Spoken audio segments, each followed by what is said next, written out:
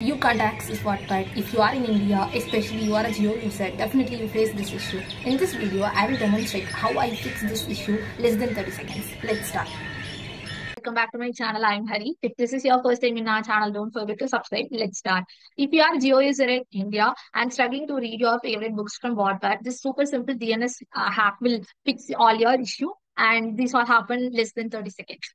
So what's happening? So many Jio users across India have been facing this issue. Wattpad, which is nothing but an ebook platform, which is used by most of the people around the world.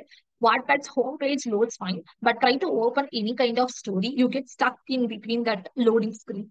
So before I share why this is happening, let's see how I fix this issue. Here, you need to go to your phone's settings and search for connection. After that, you need to tap more connection setting and try to find that and tap that private DNS. Once you search that, specify the DNS enabled and add the DNS address as dns.google.com. Once you added that, just click save, and you need to log in with that Wattpad again. Then it's actually working. For me, it's working, and I'm also one of that Wattpad's user. So what's behind that thing?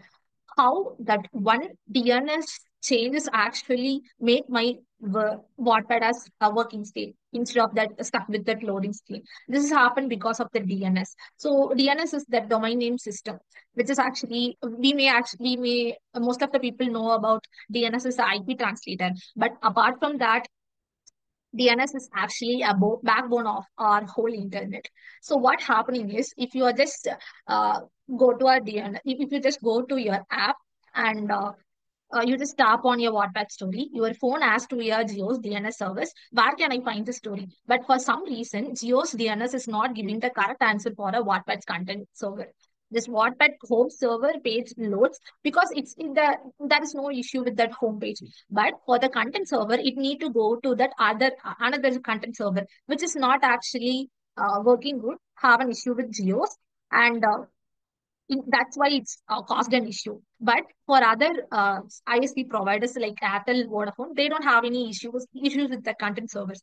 So here, what we are doing is instead of searching or trying to get our stories from Geo's ISP's DNS, we just bypass that request to our Google DNS. Here, Google DNS don't have any issue with Wattpad's content delivery server, so it will redirect that correct website, and we can able to see that our stories. So sometimes I think the most underrated part of internet is people are just think DNS is an actual IP translator only, but DNS is actually helps us with that speed, security, and reliability and consistency.